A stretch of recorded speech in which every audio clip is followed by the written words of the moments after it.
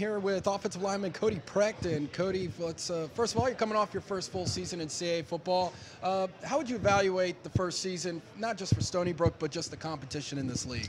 Well, the competition just from top to bottom is great. You know, it's relentless. There's no step down. So every week you got to bring your A game and just be ready to play. Now, you guys, after you just completed your inaugural season CAA football, what did the team take away from last year that can help them improve in 2014? Well, we had a lot of fourth quarter losses, and our biggest thing is finishing. You know, so we learned that we have to play all 60 minutes.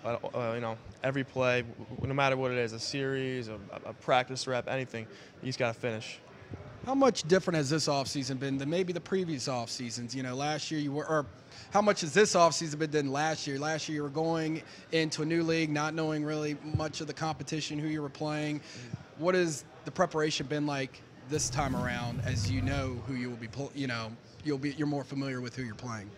I mean, it's been similar, but we know what we're getting into now, you know, so those kind of butterflies are gone, and we've just been building a lot on our locker room. You know, the team's been really united and just playing, just whether it's a workout, whatever, just working well together, you know.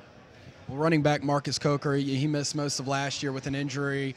He is back this year. How has he looked in rehab and in practice or in some of the off-season workouts, and how excited are you guys to have him back?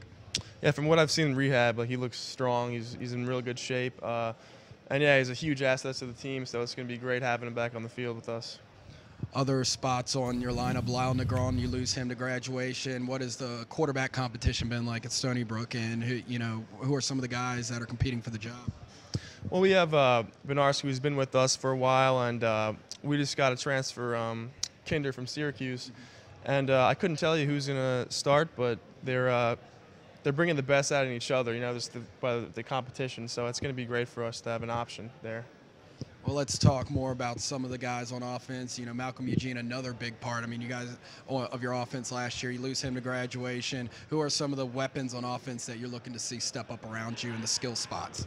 Yeah, I think we're going to resort back to our ground and pound. I mean, we have Kenner coming back, obviously with Marcus Coker back, and then our transfer Stacy Bedell. He's a speedy guy, so that's going to help us out a lot. So I think the run game is going to be a big part of our offense. Now, you have started really everywhere on that offensive line. You've been at tackle, you've been at guard, you've been at center. What is that transition like for you at times, and what position do you really prefer at the end of the day? I mean, I prefer guard. I started there for 2 years, and then due to certain circumstances, I had to step in at tackle, and then I've always had center reps in practice, so that transition wasn't too bad. Once you've done it a few times, it's like riding a bike. It takes a few plays to get back into it, and you're on your way.